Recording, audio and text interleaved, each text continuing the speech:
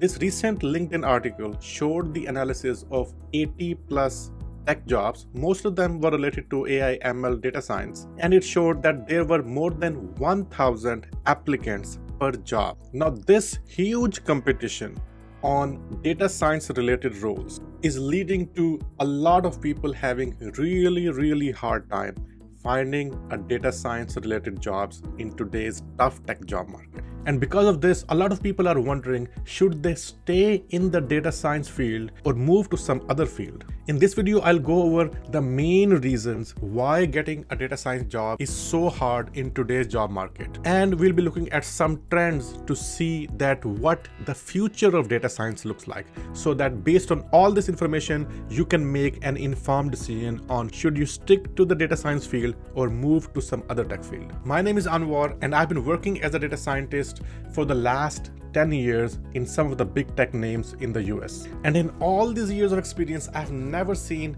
getting a data science job so tough as it is today. So it's very understandable that people have doubts about the future of the data science field. To understand why getting a data science role is pretty tough, let's first quickly look at the overall tech job market on how it's doing. Now, when we look at this graph from TrueUp, we notice two things. One, that the number of open jobs in the tech industry have significantly decreased in the last 2 years. The other thing which is worth noticing is that there are about 216,000 job openings in total. Now, considering that about 10 to 20% of these tech jobs are actually ghost jobs, where companies post these jobs with no intention of hiring a candidate, at least for the short term. We also know that universities are producing about 120,000 CS graduates every year. On top of that, about 85,000 new people come to the US on job visas, which is H-1B, and about 90% of them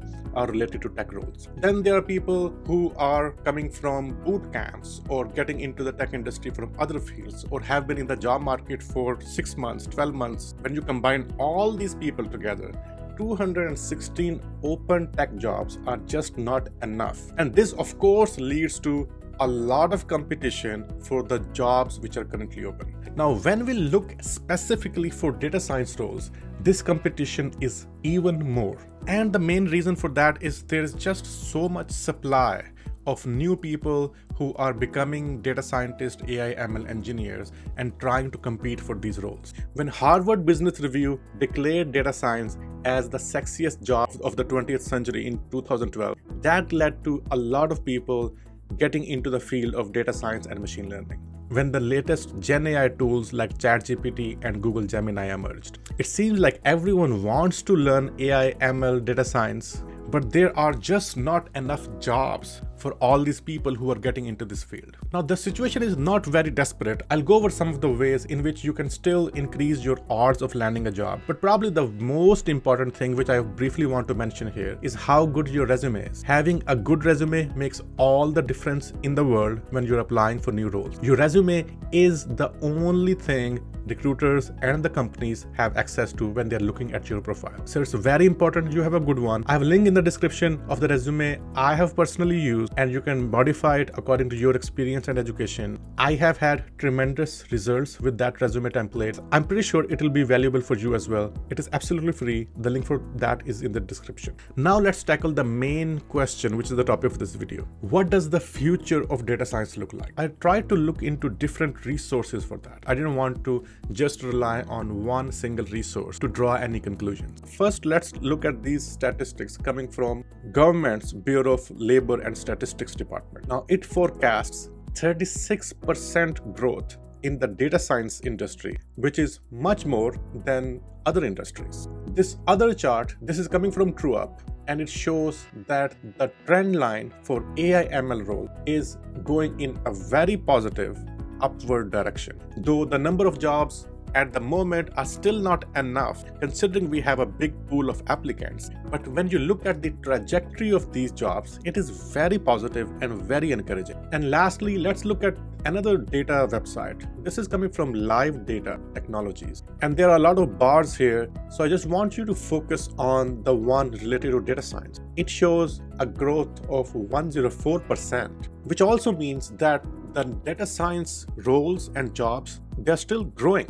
So if you are thinking of abandoning your data science career just because the job market is pretty tough right now, I don't think that is a wise move. Regardless of whichever tech industry you go to, the competition there is very tough. But considering the upward job trends which I have just shown you, it looks like data science has a very promising future. Another thing worth remembering is the number one reason behind this decline of job posts and also the increase in layoffs is just one thing, and that is high interest rates. When Fed reduced the interest rates in 2020, we saw a significant increase in tech job postings.